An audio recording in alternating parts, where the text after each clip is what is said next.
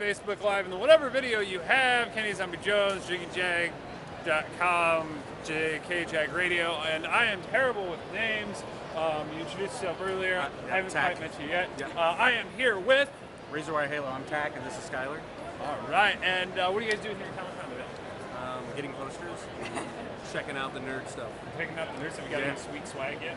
Yeah, we've got all kinds of posters.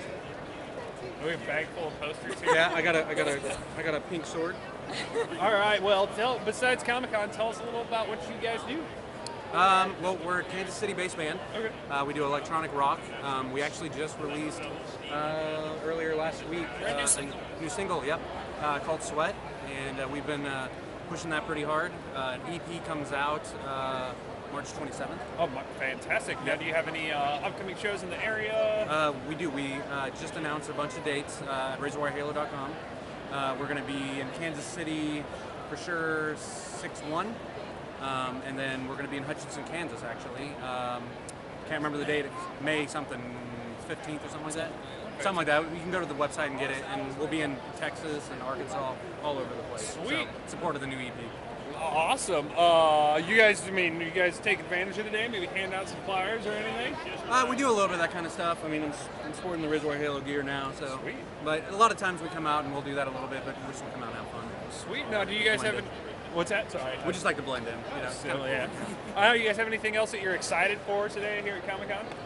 I don't know. Lots of things, I guess. People watching. Yeah, Yes. It's always fun. Yeah, we like people watching. We definitely like that. We like seeing all the costumes.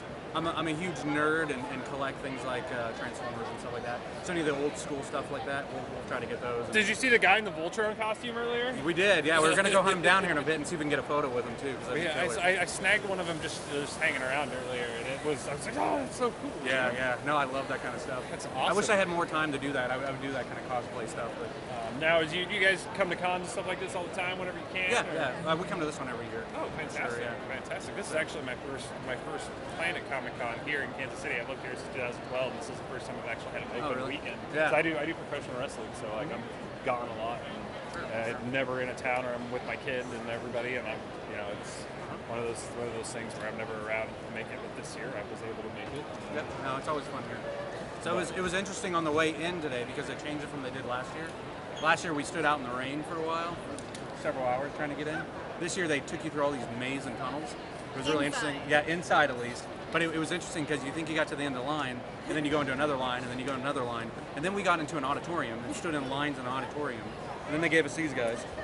And then we'd walk through some more lines. And what ended up happening was interesting is that we started out just downstairs in this area, went through all this area, and came back up the same way when we actually got into the place.